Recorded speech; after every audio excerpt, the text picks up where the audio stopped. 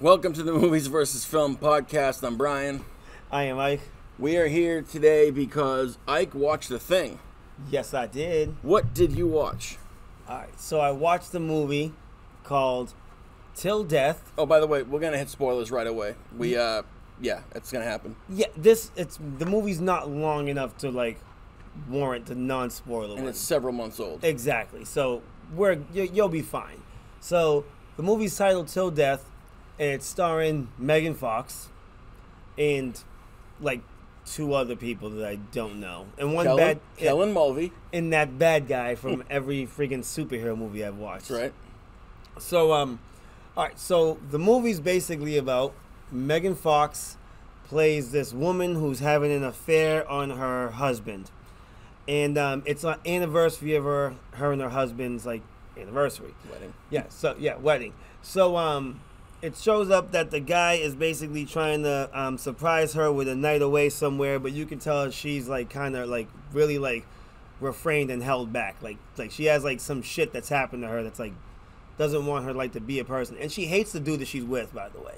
She does not like this dude. How do we know she's all fucked up? Because it's the way she nightmares or well, she twitches? It's not even that. It's just the way she talks. She's very subdued to everything. She doesn't not even putting up a fight when she talks, but she's just yeah, sure, for everything. Oh, she's like a beaten dog. Oh yeah, like that. It's I've had enough where I'm not even gonna worry about. There will be back. no picture on this podcast of a beaten dog, for the record.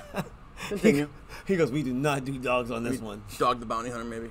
So so basically we just know she's out of it.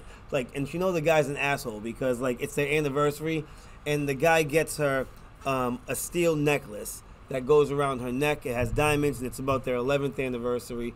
And she gets him Super Bowl tickets, and she's like, I know you always wanted to go to the Super Bowl. I got you these tickets for the Steelers on the 50-yard line. Boom. He's like, I don't know why. He goes, the Steelers suck this year, and just tosses the tickets to the side. It's I won't need these foreshadowing. Oh, yeah, I'm oh, okay. It's check off Super Bowl. And I'm so this guy can just go. Something's going on. Yeah, he's the person, he can just go and no one's going to worry about plans it. Next week. Yeah, so he takes her away, and they're driving around. She's blindfolded, and they're driving on this road, and she's like, yo, we've been driving for an hour. I'm getting car sick and getting nervous. Yo, I'm about to take this blindfold off. He goes, don't do it. And then they get to the place, and it's a place that they had an anniversary for before. It's they're going back again to the spot. Hitting up a cabin in the woods. Exactly. And she's like, oh, I don't recognize the place in the winter. I like that. Because a lot of the movie takes place in the snow, which is really cool, too. So they get there, they have a good night. I see what you did there. Yes, they get there, they have a good night, and everything's all good. They wake up the next morning, and she gets up, and he's sitting on the edge of the bed, and she's laying there, and he's like, so... how do you feel? She goes, I got a hangover, got kind of a headache. And he was like, yeah. He goes, it's going to be a good morning. And she goes, she lifts her hand up and realizes she's handcuffed to him. And she goes, what the hell? It's what the fuck is this? What's going on? Kinky. Yeah, and he goes, I wish you would open your eyes more or something like that. And then fucking just blows his head off. Jesus. Yeah, he just, bow, all over the place. And she just eyes open? Oh, dude. Straight yeah. Psycho. Yeah, and he just goes out, and then she's just in shock, and she's like, yo, what the fuck, ah. And then, it's those scenes where, she goes into shock, and then it goes back to it to see what's going on. I can picture Megan Fox's face with your voice over it. Ah, fuck, ah. Yeah, ah.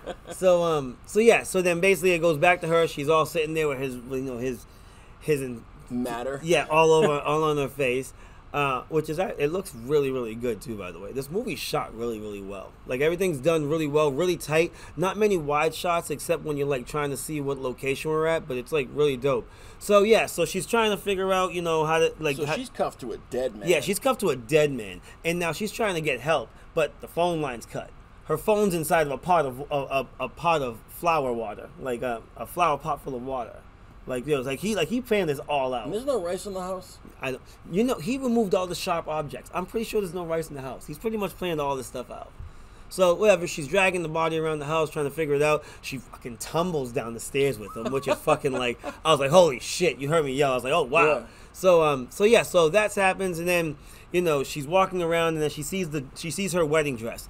Wait, quick question. So while this lumped up fucking corpse yes, is getting flopped around, does it start taking damage?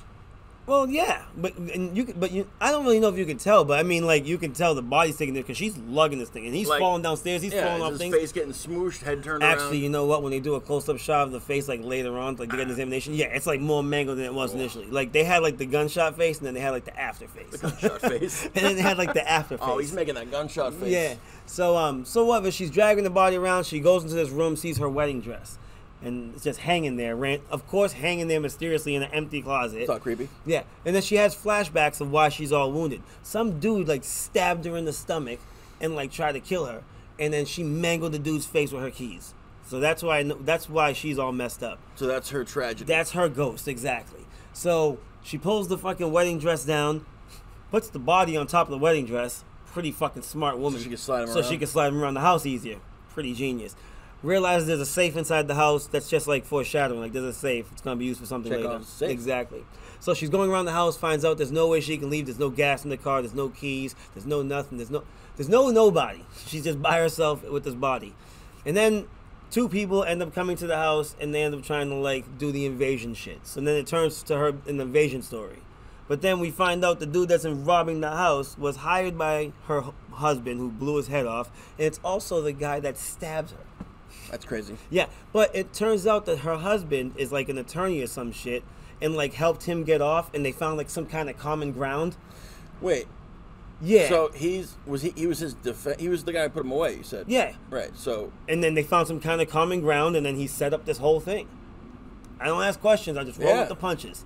And roll with the stabs. I guess with how the beats work out, I guess like you're just like, oh, we're already here, so all right, makes sense. Just keep going. I saw he had like a meekish little mousy dude with him. Who's Yeah, that? that was Homeboy's like sidekick, like help me, like you look out dude, you know. But then so whatever. Now they end up trying to find her and all that shit because she has the date to open up the safe. The safe has diamonds in it, and then she gets free of the body.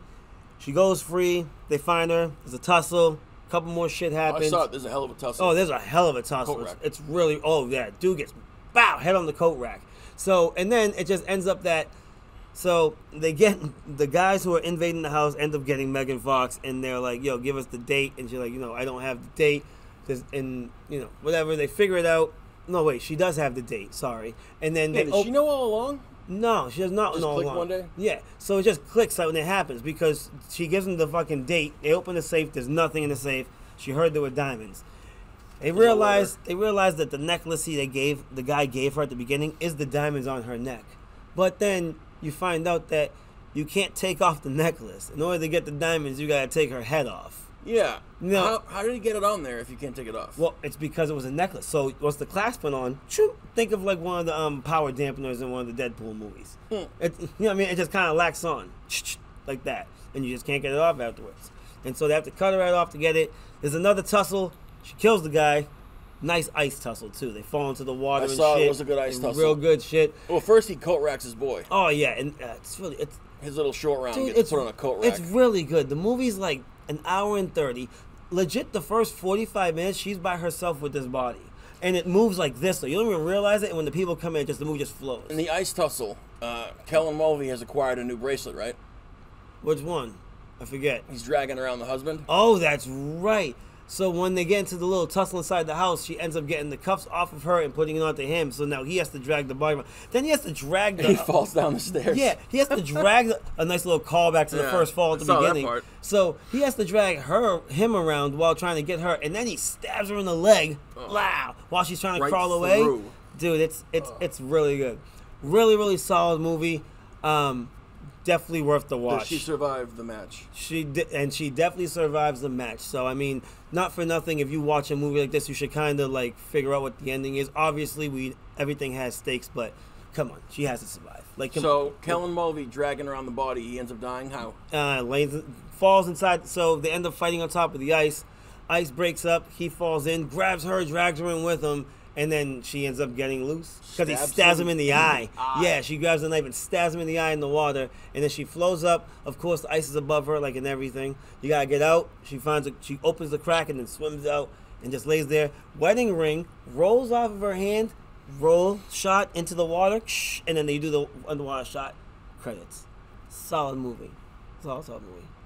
And you said Megan Fox really dragged a body, like not a body, she dragged a dead body. No, she dragged the she dragged the stuntman around. And you know when you're watching, imagine being that stuntman, wake up early for work, and they're like, all right, cuff him. You know what's funny too is you got like when you watch movies like this, even when there is movies where they have to drag a body around or they're attached to something, you can tell like there's certain parts where it just doesn't look like they're doing anything. Yo, she was legit like struggling. Like I'm like, oh, she's definitely. I'm watching it going, oh, that's he was definitely struggling. Oh, dude, and he's a big guy, and he's probably dragging the body too. He was one hand in that flamethrower in Batman vs Superman. Yeah, and she does great in this movie. Like I don't know if it's because they gave her more to work with because she can actually just be in her zone because there's not much of a cast, but dude, it's really good. So easiest question to answer. Yeah. Is it a film? Not a film. Very, very, very solid movie though. Definitely a watch. So watch it? Definitely a watch it. Yeah. Definitely a watch it. If we went out of 10, which I kind of hate that system, but you know, I rate everything from 10. Honestly, I give us probably a good 7. 7? Solid 7 for this. Okay. Yeah. You gotta be Sandman to get a 5 or less. I mean Candyman to get a 5 or less. The new Candyman. Yeah, new Candyman, 5 or less. All right. Well, that'll put a button on it. We'll be doing some more of these here and there as we go through. And if there's a movie that you want us to watch and review, just let us know in the comment section. Like, subscribe, dislike if you want, share, tell your friends, yell it out the window at some random person on the street. They'll be confused, but you talk to people like that, they remember you. Oh, yeah. So that's it for today. Keep watching movies, keep enjoying them, and yeah, talk to you next time.